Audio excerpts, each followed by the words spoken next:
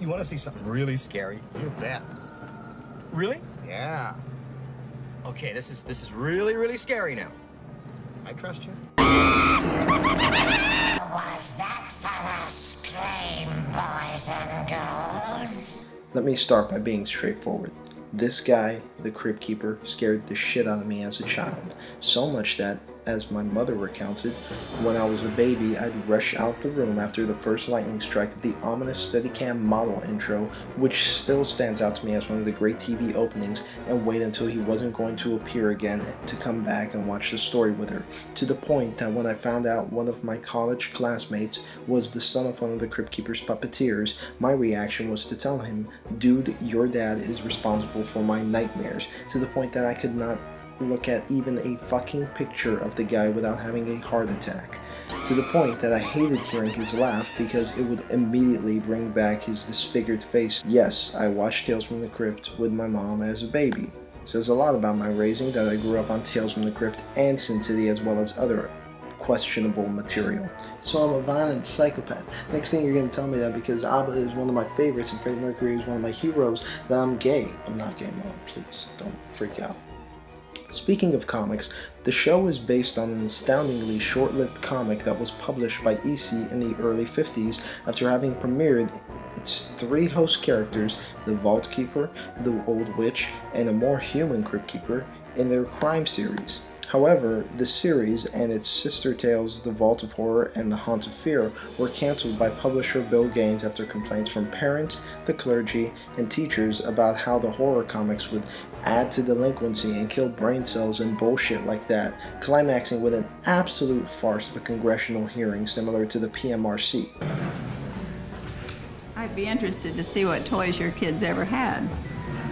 Why would you be interested? Just as a point of interest in this. Well, come on over to the house. I'll show them to you. They kind of pulled that shit with comics in general, but I guess due to the macabre nature of the comics, the old-timing squares actually won out this time.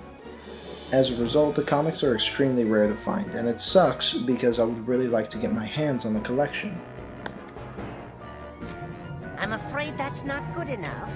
You'd have to be a bite more versatile. Apparently it wasn't enough to actually kill the interest in horror comics, as the legacy that these books that were barely able to stick around was able to influence big horror names like George Romero and Stephen King, the two of them teaming up to make their own homage film in 1982 called Creepshow, which was a surprise hit.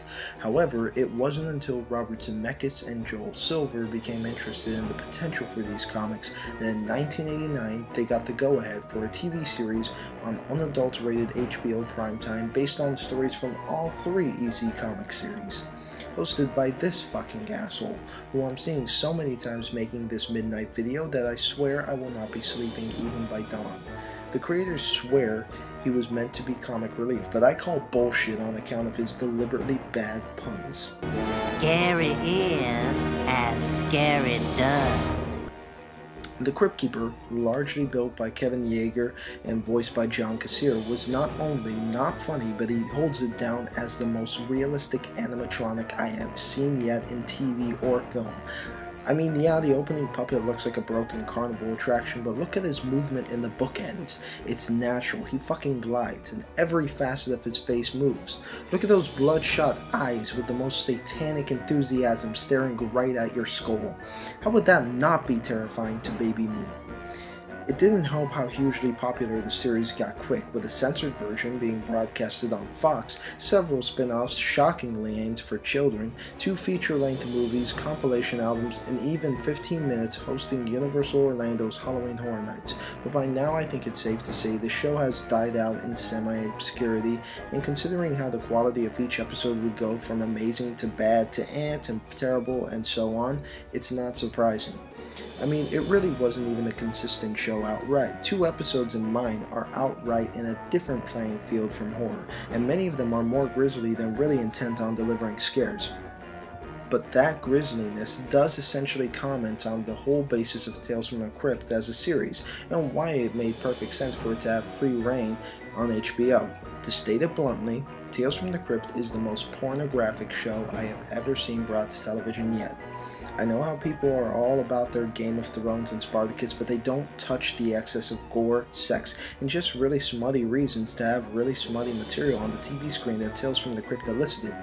Don't get me wrong, I don't say pornographic the way Tipper Gore says pornographic, nor do I say it in the way, say, a 12-year-old who found his dad's Playboys would say it. I'm just noting how much the show had an infatuation with something really, really dirty that the audience would probably feel they shouldn't be watching, like their parents would be looking over them disapprovingly. It kind of brings it full circle that a show based on a comic wrongfully accused of being without merit beyond exploitation outright uses exploitation as its merit in a TV show medium. But maybe I'm just giving it too much credit. In the meantime, it was also pretty outstanding how the series rose and then fell. It brought some surprisingly neat tricks into the idea of television beyond just how far they could go. Hi, Mom! These weren't always TV directors that passed by. Richard Donner gave it a go, William Friedkin, Walter Hill, a whole boatload of established film directors went to the show with some story to tell. Hell, even Arnold Schwarzenegger gave it a go.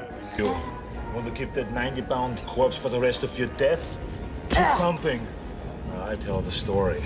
Robert Zemeckis in particular seemed to take a great amount of fun with it, such as making a whole episode star Humphrey Bogart posthumously using superimposition and reflections, and some of these stories were in the end very terrifying. Not to mention the stars, ranging from Roger Daltrey to Don Rickles to Brad Pitt to Slash to Joe Pesci. Oh, too sexy for my hair, too sexy for this hearing, too sexy. Too sexy for this house. Too sexy. Hey, honey!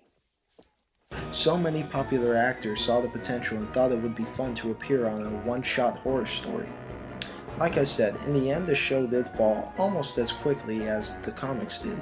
Popularity died out in 1996 and the production was suddenly moved to the UK for the final season before they gave the show the final acts as a mercy killing. At least, we had some great works like my favorite episodes that I'd recommend to any newcomers. Forever, ambergris. You murderer. Abracadabra. And all through the house. The new arrival. Morning mist. But it's very obvious that over the years, Tales from the Crypt has been a huge presence to me, and if I can't review it proper, and I really don't think I can without doing it on an episode-by-episode basis that nobody has the energy for, I may as well just give it a scream out while I can, and possibly in representation to other fans of the series. So here's to you, horror hooligans. If ever the newbies feel like checking out this show, please, I insist you treat yourself. It's kind of an exploitative side of television that we don't get to see short of reality TV today.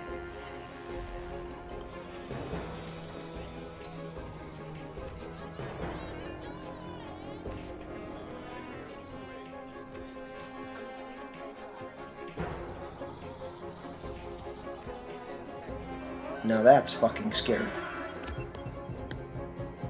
Still hungry for dessert? I hope you like cannibal soup. It's good.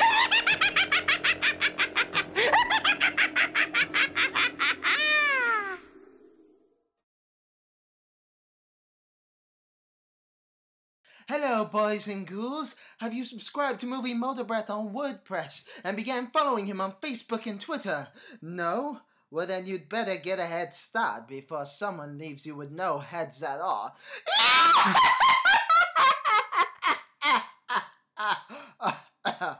Oh, God, I can't fucking do that.